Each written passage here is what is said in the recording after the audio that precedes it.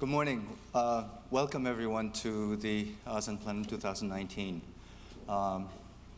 Thank you all for making some of you very long trips. You are a sight for sore eyes. This is already, I think, the 8th or 9th iteration, and some of you are repeat offenders who keep coming back. And thank you so much for staying with us and continuing this conversation with us. This year, we chose theme Korea's Choice, and we'll do a couple of things different this time than usual. I usually give a very short introduction, and we have Jim Steinberg who's going to give a talk, but I'd also like to sort of frame this conference a little bit more than I usually do. So just bear with me for a couple of minutes and on basically trying to explain why we chose this particular topic. And because a lot of you know, we always have a topic, but then until this time, we had a pretty broad topic, like the illiberal international order or the new world disorder. But this time, we decided to focus on Korea. So, as you know, Korea's choice. I think the reason for doing this is because we feel that, you know, history, geopolitics, everything, the recent change in the international order is forcing Korea to make some really fundamental choices in terms of values, in terms of norms, in terms of security architecture, trade regime, and just policy directions. And being forced to make a choice is not necessarily a good thing. As we try to show in the film,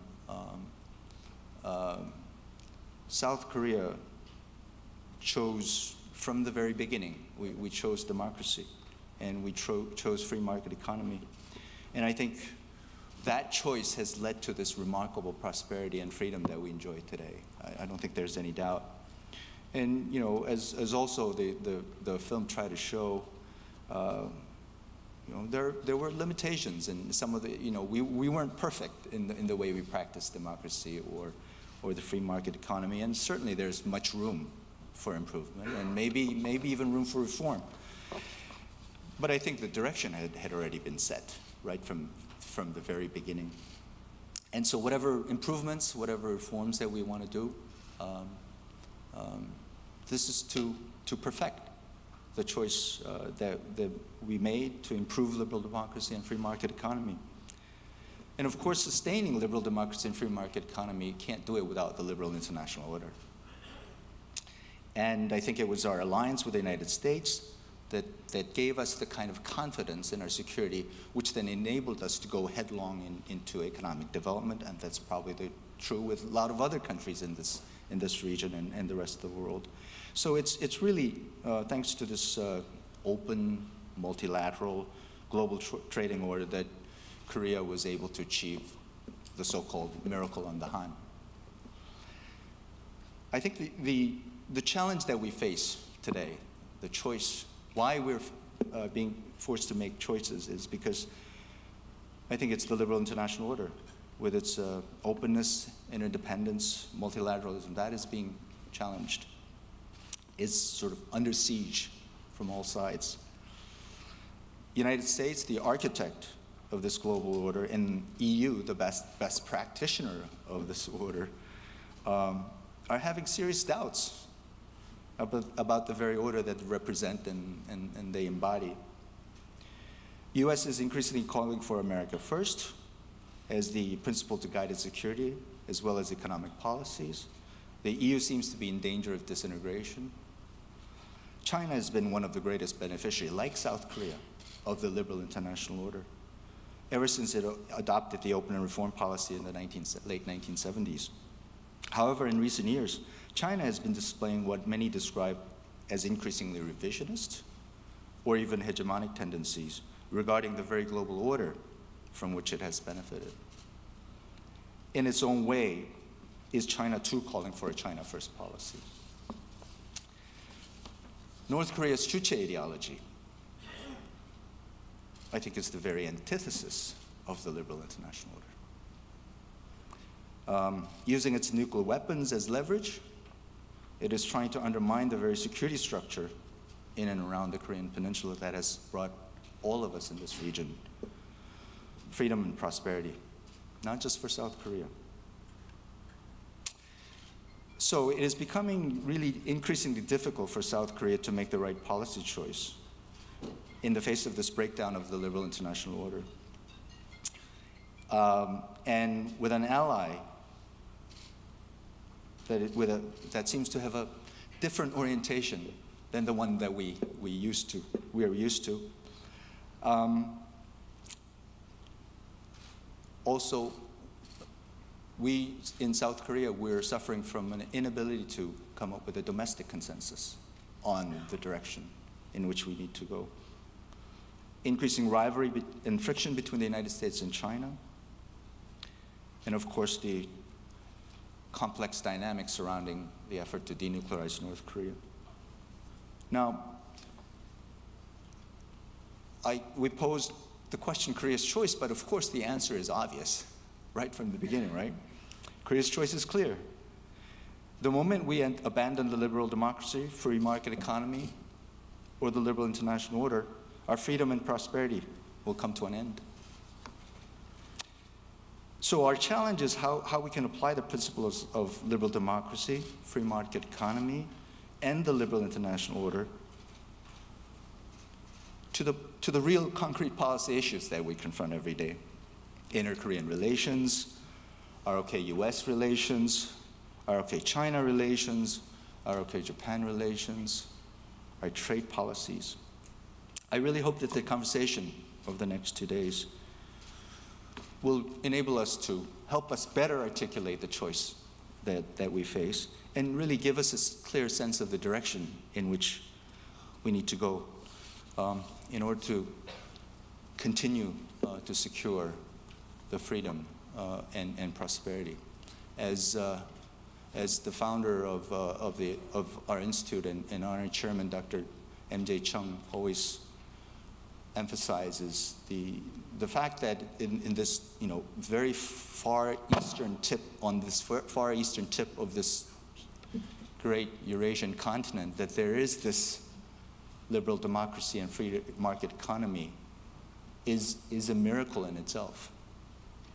And how do we sustain that miracle? I think that is the big challenge. And so again, we chose this topic because we want all your wisdom, and we really want to talk about what it is that we need to choose. What are the choices that we face, and what are the fundamental choices we need to make as we go forward. Now let me introduce to you our keynote speaker, Jim Steinberg. I talked about repeat offenders. We were just talking, and Jim, this is your 6th participation in our plenum. We're really grateful. Dr. Steinberg was Deputy National Security Advisor to President Clinton. He had this, of course, all of you know, this incredible career both in the academia and in public service in the government. He was Vice President and Director of Foreign Policy Studies at Brookings. He was the Dean of the Lyndon B. Johnson School of Public Affairs at the University of Texas. He was Deputy Secretary of State from 2009 to 2011. And he served as Dean of the Maxwell School at Syracuse University. And currently he is the Professor of Social Science, International Affairs, and Law at Syracuse University. And we thought we couldn't find a better person to address this particular topic and help us launch 2 days of conferences. So please join me in welcoming Dr. Jim Steinberg.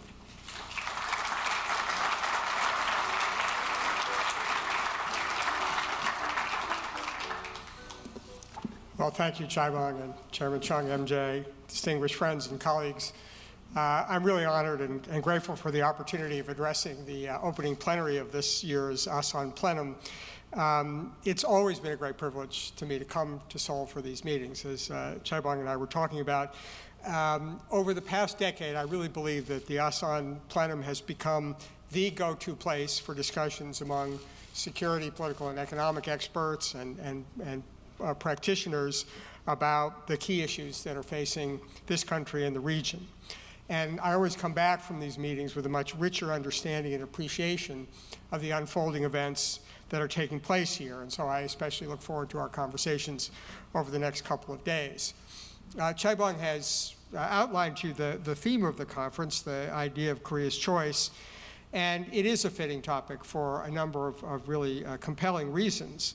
To begin with, as you saw in this wonderful video, and it's always one of the highlights of coming here, is to see this magnificent work that you do. It puts us all to shame, is to celebrate the choices that South Korea has made over its history, but especially since over the last 30 years. Beginning in the 1980s, when Korea made the key choice not just to be a democracy in words, but democracy in deed and practice, empowering your citizens to take charge of their own destiny and charting their own future. And equally important to what you've done for your own people in Korea, to demonstrate to the rest of the world that democracy is the right choice of people everywhere, irrespective of their previous political history, their ethnic or religious background or geography. The vibrancy and resilience of the democracy you've built here in Korea deserves to be celebrated, and it was done so nicely here. As Chaibong showed, South Korea has also chose to build an economic model which has transformed this country into one of the great economic and technological powerhouses of our time, bringing millions out of poverty and great opportunity and hope to all of the people of this country. And while you still face important choices on your economic future, and I will talk about that a bit in my remarks today, this achievement too deserves, as we've seen, to be celebrated. You've also made the choice to be a contributor to global peace and prosperity through your contributions to development assistance, peacekeeping, and building global and regional multilateral institutions. You've transformed Korea from a country that looked to others for assistance to one that generously provides it to others, creating much needed public goods in a time when the questions arise about the value of those public goods. All of these choices have served the interests of the people of South Korea, but also of the region and the world. But in today's dynamic environment, as Chaibong said in his opening remarks, Korea faces a number of new choices, each of which will prove as consequential as the choices that you've made in the past. And this morning, I want to discuss 4 choices facing Korea and the implication of those choices, not just for Korea, but for all of us gathered here today. And in making these remarks, I want to pay tribute to the many here who have contributed to our collective understanding of the challenges and opportunities facing South Korea as we enter the 3rd decade of the 21st century.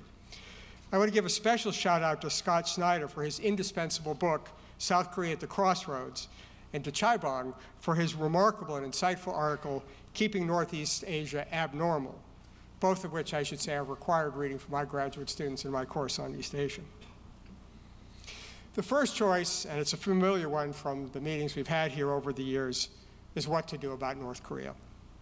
Since we last met, we have witnessed the spectacle, I suppose I should say, of the 2 meetings between the United States and the DPRK, between President Trump and Kim Jong-un, including the inconclusive, and I won't use the word failed, summit between President Trump and Kim Jong-un. We all know the important role that President Moon has played in facilitating the 2 meetings between the U.S. and the DPRK, and the hopes, as well as the fears, that these 2 summits have engendered here in Korea and around the region. I needn't tell this audience that the North Korea issue is a multidimensional one, and though all the countries in the region share a desire to see an end to North Korea's nuclear program, there's much more at stake here, not just for the 2 Koreas, but for Japan, China, Russia, and of course the United States.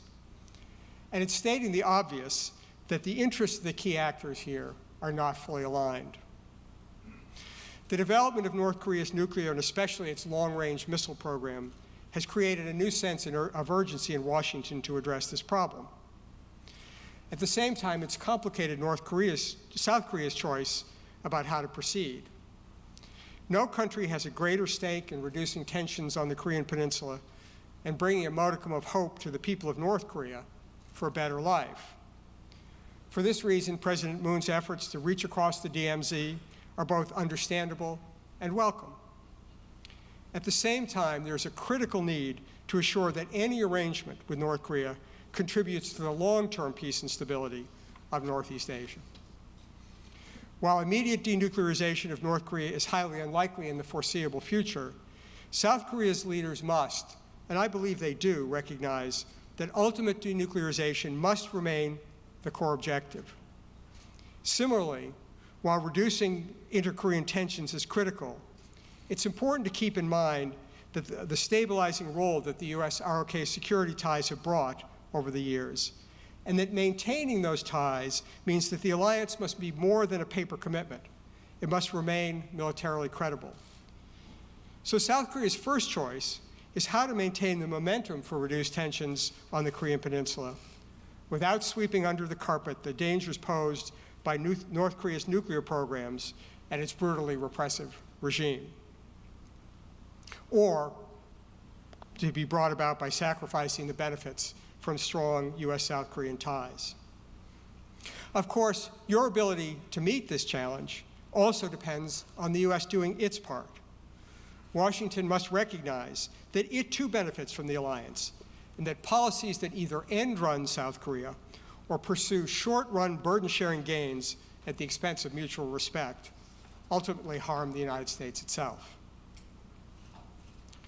The second choice that South Korea must make concerns its relationship with Japan. As someone who has worked over several decades in and out of government to help foster constructive ties between your two countries, I know that the issues are complex and deeply felt on both sides. And there is ultimately a limit to what third parties can do to help foster reconciliation and cooperation.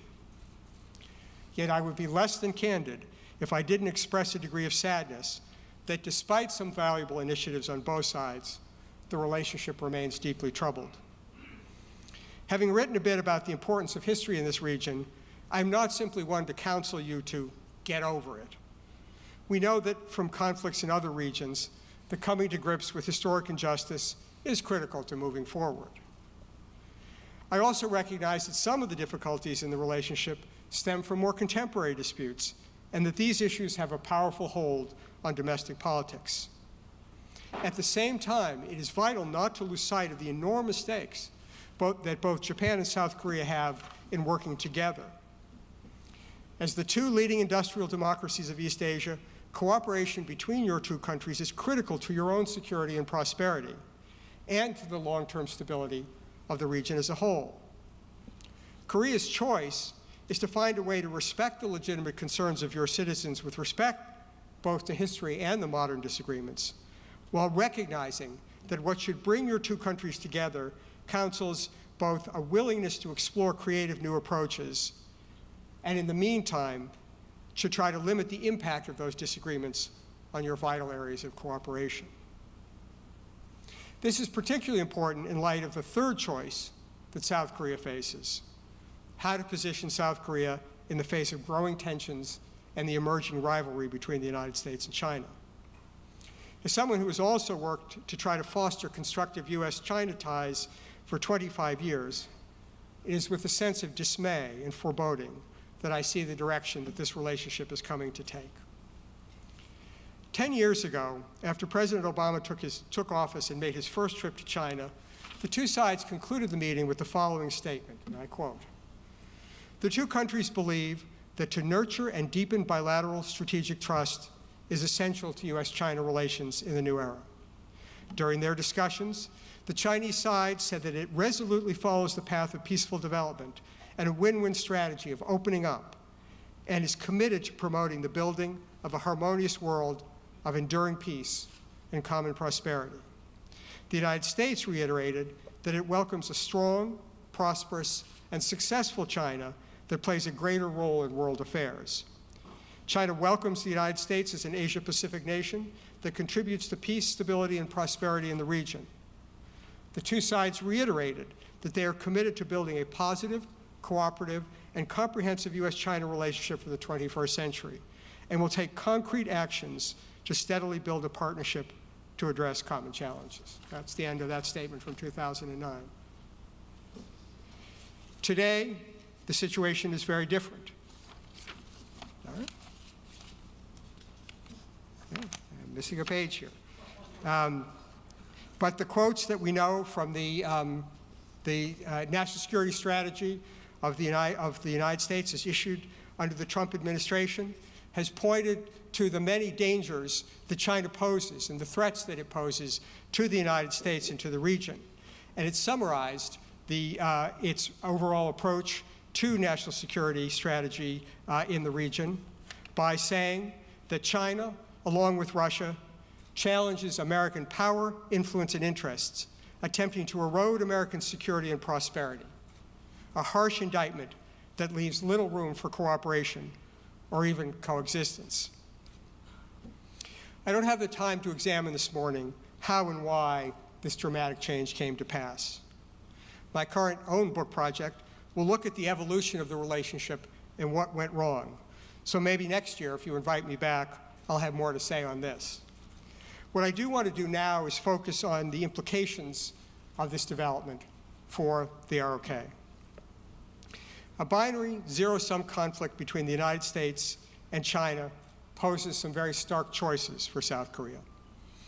Although many commentators have adopted the term competition to soften the conflictual dimension of the emerging rivalry, sports fans, and Chairman, I know you know, that in a competition, each of the competitors expects that the spectators will take sides. South Korea, of course, could choose to side with the United States, recreating the Cold War alignment against China. But this would come with obvious costs and risks for Korea, given the magnitude of Sino-Korea trade and investment ties and Korea's geographic proximity to China. China has demonstrated that it's prepared to wield its economic clout against countries that cross it, as we have seen in the case of the dispute over THAAD. And if Korea places all its eggs in the US basket, you'll excuse the Easter metaphor, can Korea really count on the United States to protect the nest if push comes to shove in a confrontation with China? The Trump administration's prevarication on the values of the alliance should give some pause to that choice for Korea. Alternatively, of course, South Korea could bandwagon with China and hope that a friendly attitude towards the rising near power at hand would be reciprocated with generosity. But in a region where history looms large, the specter of a tributary state relationship with China is certain to give pause. Although China likes to tout the benign ways of the Ming Dynasty under Admiral Zheng He as an harbinger of how it would treat its neighbors under a Pax Sinica, the neighbors are rightly wary, to say the least. And public opinion here in Korea is rightly worried about too great a dependence on China. Of course, South Korea could seek to stay neutral and remain in good favor with both sides. But here, too, history is a caution. President Trump is not the first president to suggest that either you are with us or against us. And if there are any other fellow Texans here in the audience, I see Karen here, so she'll appreciate this. We in Texas have a saying that the only thing in the middle of the road is a dead armadillo. The recent disputes between the United States and our allies over the adoption of China's telecom technology is a harbinger of the growing either-or nature of the US-China competition. Korea, of course, might try to buttress this course of independence by trying to strengthen your own capacity for defense. I know that there continues to be a vigorous debate here about whether, in light of the uncertainty about the US commitment and anxiety about China's increasing assertiveness, China should consider developing its own nuclear capability. But despite the arguments of some of my IR theory friends, and John Eikenberry is not one of those in this camp, more nuclear weapons in East Asia is not likely to produce more security for anyone and increases the risks of accidents or unintended escalation in a crisis. In his essay, Chaibong points out rightly the false seduction of this idea of a normal balance of power solution to the 20th century security problems of East Asia. Finally, Korea might choose to make common cause with other countries that fear being caught in the middle between the United States and China. Most of Korea's regional neighbors share the fear about a growing US-China tensions and want to maintain good ties with each. a goal which might be more feasible if countries like Korea, Japan, Australia, Indonesia, and India could work together as a third force. But the Cold War itself is a cautionary tale about the ability of the non-aligned to thrive when the elephants fight. To my mind, then, the best choice for South Korea is to help mitigate and even reverse this growing and dangerous confrontation between the United States and China, and thus avoid the various Hobson's choices I've just outlined above. To do this, South Korea must leverage its relationship with both China and the United States. Vis-a-vis China, South Korea must make clear that bullying and intimidation will be met with resistance and resolve. And similarly, in the spirit of our long-standing friendship, Korean leaders must encourage the United States to keep open the path to constructive cooperation with China, so long as China lives up to its rhetorical commitments to respect the sovereignty and independence of its neighbors and uphold the international rule of law. There's a fourth and final choice related to the one I've just discussed, a choice which concerns the future of the Korean economy. Korea's economic miracle has depended heavily on the triumph of globalization and economic interdependence. Exports represent more than 40% of Korea's GDP. But this process, as Chaibong said, has come under attack from all sides, from a China that seems ambivalent at best about open markets, pursues protectionist and mercantile economic policies, and restricts access to China's own vast market. Now, too, the United States seems to be moving along a similar path, eschewing multilateral trade openings in favor of more protectionist policies and bilateral trade deals that seek to build on the U.S. asymmetric clout. There is increasing talk in both China and the United States about decoupling our two economies. China seeks to promote what it calls indigenous innovation by excluding foreign companies, subsidizing its own firms on the global stage, and resorting to the illegal expropriation of foreign technology and intellectual property. The U.S., in turn, while rightly concerned about protecting U.S. technology and security interests, is increasingly turning to broad-brush exclusion of China from the U.S. economy, imposing new restrictions on investments in the United States, on people-to-people exchange, and unilateral trade measures that undermine the WTO and the global open trade regime. South Korea has much to lose from this turn away from open markets and free exchange. As a beneficiary of globalization, Korea must now become its champion. This means standing up for multilateral trade and investment on the international stage, and by pushing forward the process of reform here at home to better embody the values of competition, transparency, and open trade to foster competition, innovation, entrepreneurship, greater opportunities for women and youth, and to address the problems of endemic corruption. These, then, are four key choices for South Korea.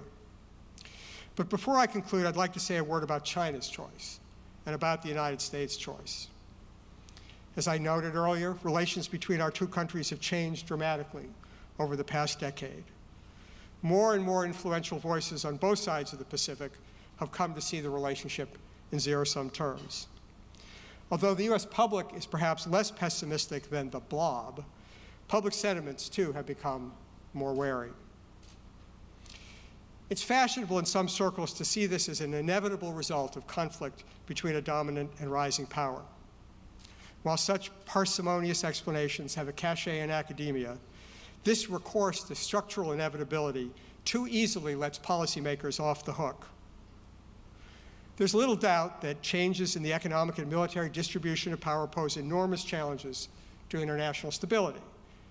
And that challenge is compounded by the stark differences in philosophy of governance between our two countries.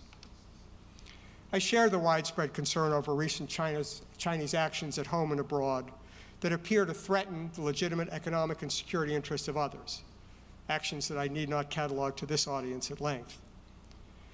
But it is the height of irresponsibility simply to shrug our shoulders in the face of these difficulties and resign ourselves to an increasingly conflictual relationship. As Shakespeare wisely noted, and I quote, "Men are sometimes the masters of their fates. The fault is not in the stars, but in ourselves, if we resign ourselves to this dismal and dangerous future." The quote that Chaibong gave from Churchill reflects a similar sentiment. We can sugarcoat the danger that the relationship will turn in this direction by calling our strategies, quote, competitive. It has a soothing ring, just as we see as economic competition as a system that generates benefits for all, or we extol the virtues of Schumpeterian destruction. But recall the Oxford Dictionary definition of competition, and I quote, "The activity or condition of striving to gain or win something by defeating or establishing superiority over others." Competition in international relations is not like kindergarten soccer. There are winners and losers, and neither side will easily or graciously accept losing. We can console ourselves by pointing to the end of the Cold War, when the United States and our allies peacefully prevailed over the Soviet Union. But we should never forget how many times during that twilight struggle the two sides brought the world to the brink of calamity. I believe it is still not too late to change the direction of our relationship, but this will require some hard choices by the leaders of our two countries. For China, this means a fundamental and credible commitment to reassuring its neighbors and the world that China's rise will not come at the expense of the security and prosperity of others. As I've written elsewhere, it is the special responsibility of the rising power to provide this reassurance, especially given how much China itself has benefited from the US-led order over the past decades. But for the United States, it means a recognition that China, too, like any country, is entitled to a reasonable degree of security and a voice in the management of global affairs. As hard as these choices may now seem, we owe it to our people and to peoples everywhere to make the right ones. I believe it is not too late. Thanks again for the privilege of talking to you today, and I look forward to our discussions in the days to come.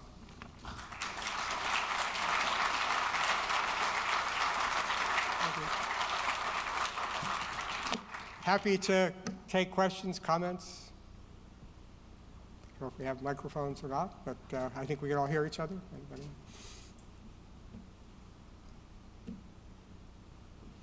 Hard for me to see out there. Yep, please.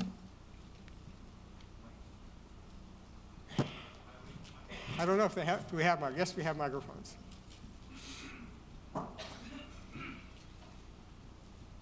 Hi, my name is Yoichi Kato. Nice to see you again. You said the best choice for Korea is mitigate confrontation between United States and China.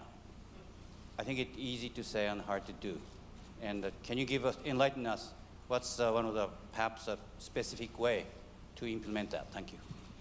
As I suggested, but in shorthand, I think there are two dimensions to this. I think the first is the message that Korea has to give to China, which is to demonstrate that however powerful China is, however strong the attraction is of the Chinese economy, that Korea has some red lines that it will defend and protect. I think the dispute over THAAD was an important example of why that, both the nature of the challenge and the importance of the South Korean response, that China cannot be allowed to believe that its ability to intimidate and use its market and its economy as a way to coerce acquiescence by its neighbors will be effective. There are costs, and South Korea and South Korean companies and people paid the price for the intimidation that China sought to impose after the THAAD decision. But Korea stood up. And I think it has to be very clear that, that there is a determination not to let these tactics be effective.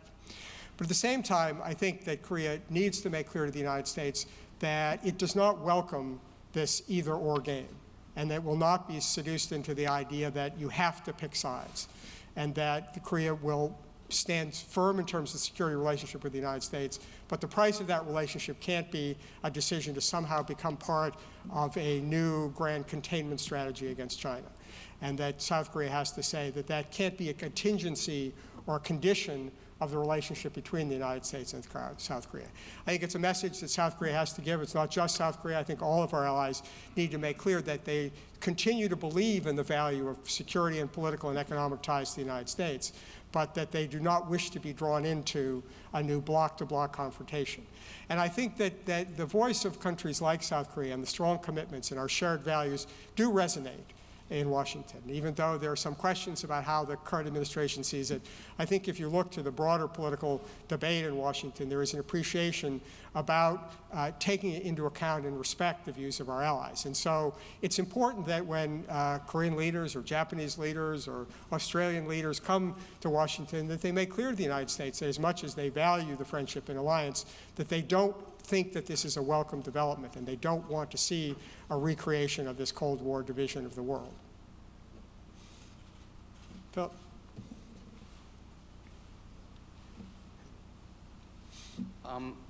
I wonder whether the allies of the United States should also demonstrate to the United States that there are some red lines. And I'm thinking today of the news that the Iranian oil embargo is going to be extended, or the exemptions are going to be removed. So allies of the US will be punished for buying any Iranian oil. This despite the fact that there is an international agreement with Iran, signed by the US at the time, endorsed by the United Nations, which the United States has unilaterally withdrawn from. Now, should countries like South Korea, but also my own country, Britain, Germany, France, say, hey, no, this is a red line. We are going to get together and defy you on issues like this, where you are so flagrantly unconcerned about international norms and the international rule of law? So it's a great question, and I bear many scars from my many years in government. One of the scars I bear is a predecessor to this whole dispute from the 1990s, a piece of legislation called the Iran-Libya Sanctions Act, which will be familiar to a few of the older Americans in the crowd, in which the United States, in its desire, and correct desire, to address our concerns about Iran and Libya in the 1990s, not only imposed our own sanctions on doing business with the two countries, but also sought to impose what are called third-party sanctions on others to prevent them from doing business. We appropriately can and should try to persuade other countries when we think there's a course of action that makes sense. And if we think that, although I certainly disagree, that countries should not continue to respect the Iranian agreement, we should use our diplomatic and persuasive powers to do it. But when the United States starts punishing other countries and starts punishing allies when they disagree with us, there's a cost. There's a cost in terms of mutual trust. But there's even a bigger cost, because what happens when you do that, and the only reason these secondary sanctions are effective, is because of the importance of the U.S. economy to these other countries. They're faced with the choice of either doing business with the United States or doing business with Iran, or in the earlier case with Libya. The problem is that works in the short term, but over time countries say, well, if the price of doing business in the United States is we become subject to the jurisdiction of the U.S. Congress, we're going to find other ways to do business. We're not going to clear transactions through New York. We're not going to put ourselves at risk of these kind of third-party sanctions. So it's very short-sighted of the United States, however justified our policies may be, to try to use these secondary sanctions and third-party sanctions to enforce our view of correct policy on others, and especially to do it vis-a-vis other countries. As I say, I don't agree. I think we should, as being part of the previous administration, think the deal was a good deal and we should respect it. But even if I agreed with the Trump administration that the deal was a mistake, and we should push for more pressure, we should do it by encouraging and trying to persuade our allies, not threatening, intimidating, punishing them, and bullying them. And I think we need to recognize, whatever choices other countries make about recognizing these secondary sanctions and these attempts on our part to extend our jurisdiction, that they may work to some degree in the short term, as they seem to be doing. But we pay a huge price in the long term for doing it. And our long-term interest is whatever the virtue of our policy, is to use our power of persuasion and the conviction about the rightness of the course, rather than the leverage of our economy and the threat of these kinds of sanctions to get our way. Karen. Right in front.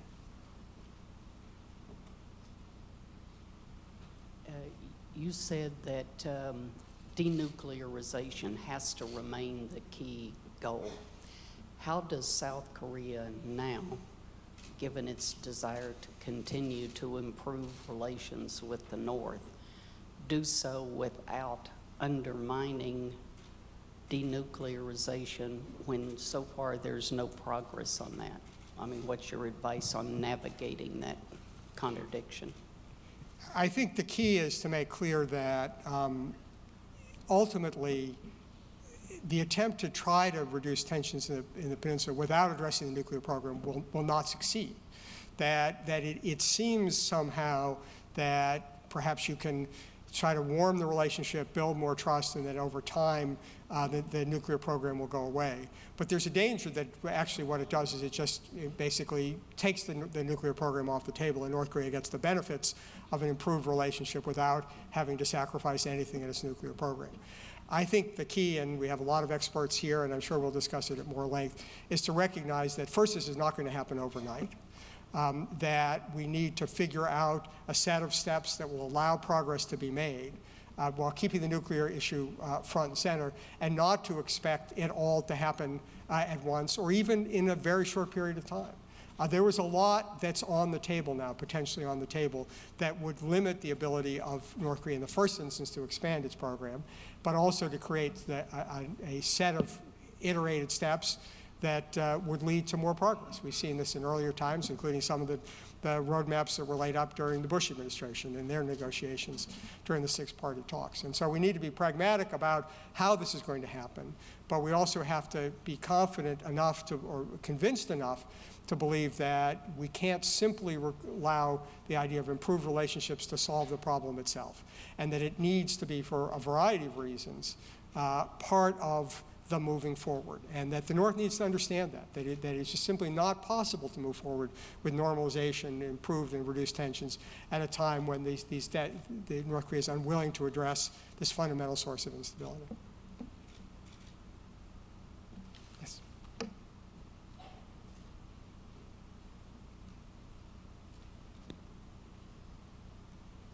Nice to see you. Thank you for your keynote speech. My question is concerns China-American relations. I think you are still cautiously optimistic about this relationship, seeing that we are not too late to save it. My question is that our two countries are in a trade war.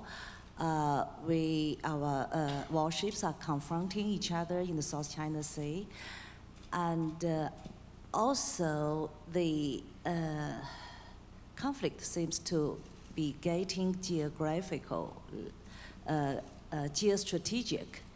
And also, I think the worst thing is people-to-people relations are suffering. In the recent cases of visa denials to the academics, especially on the Chinese side, that many dozens of Chinese scholars have been denied or revoked visas to the United States. And in addition to that, hundreds of Chinese students who are studying in the United States has been delayed visa insurance for months.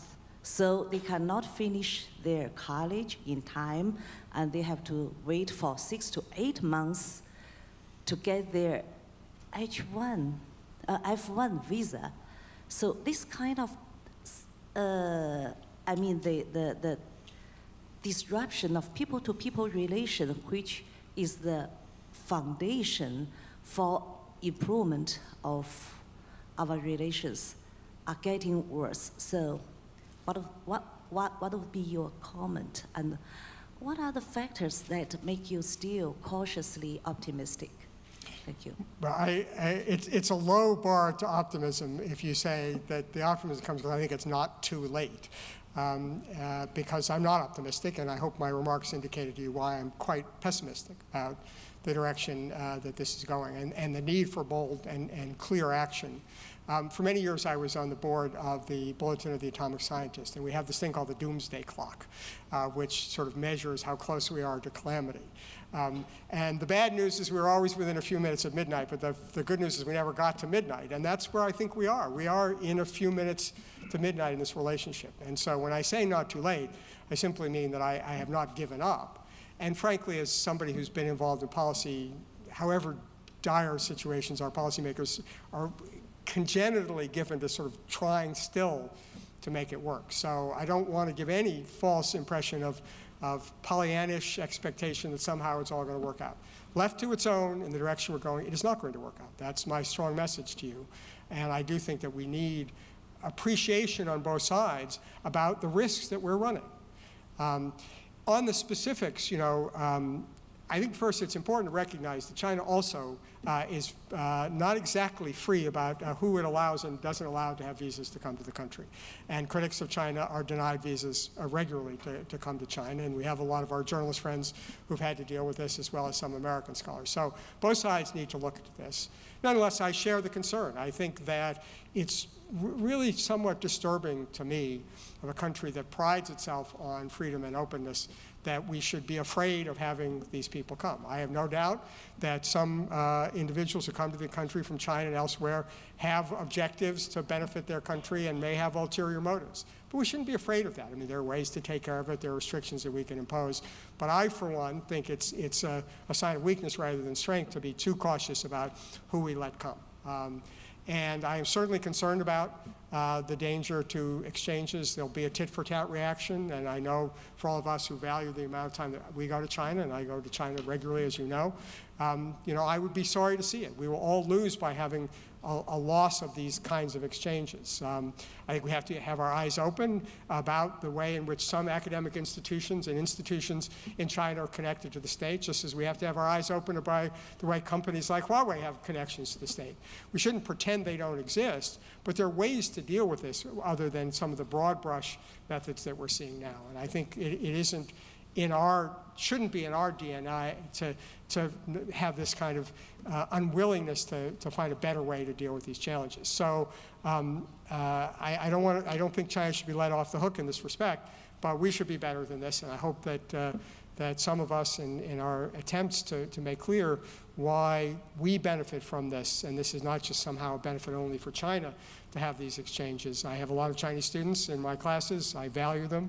I think we learn a lot. I hope they learn a lot from the experience of being in the open debate that we have in our classrooms here in the United States. Okay, one last question. Let's go in wherever you guys want to go. I see a hand over there if you want to. Is that Evans? Can't see who's there. Thank you. Chaibong said the EU is the best practitioner of the international liberal order. I of course agree with that, and we are not at the danger of disintegration, by the way. But I would like to make... I was wondering if somebody was going to take him on that. I just would like to take up another issue. Korea's choice. Well, one choice would be, and I have spent some time and effort with my colleagues to explain that to our Korean friends, to take the route of multilateralism and the rule of law. It is the case which was mentioned, the Iran case. It's the case of the WTO. It's the case of the Ukraine. There are many issues which you have to take up long term. And there I agree completely with you. We have this hope of long term, but the damage short term or the advantages gained short term, I think we should not close the eyes for the long term perspectives. And I think there for Korea's choice, there is something to do together with the European Union in that respect, in this very principled aspect. And to be more practical, if you want to diversify, if you want to make sure that you don't depend on one partner too much, well, you can work perhaps more with your third largest trading partner and with the biggest investor in Korea, which happens to be the European Union. Well, I agree with those sentiments exactly. As I said, I do think that Korea, because it has been the beneficiary of globalization and the liberal international order, needs to be its champion, needs to be unafraid, including to take on the United States when we see the President administration trying to destroy the WTO, to make clear why that's damaging for everybody, and that Korea, as much as it values the relationship with the United States, is not going to be a party to that. I think efforts to sustain multilateral trade in this region are extremely important.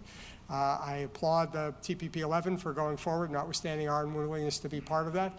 I think we need to find other ways to make this happening. I've got an exercise in my graduate seminar right now as we speak by asking my students to come up with strategies for East Asian countries to sustain multilateralism in the face of the U.S. Unwillingness to go on and what might work. So maybe I'll learn a little bit more when I get back to class next week about their thoughts about how to do this.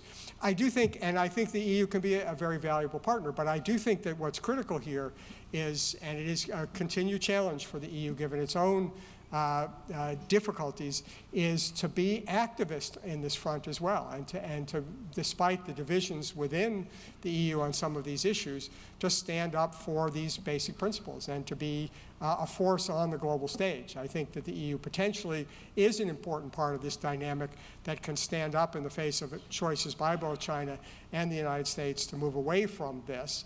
But we also see in parts of the EU also movements that don't seem to fully embrace these liberal principles. So I would welcome a far more active role by the EU for all the reasons that you suggested.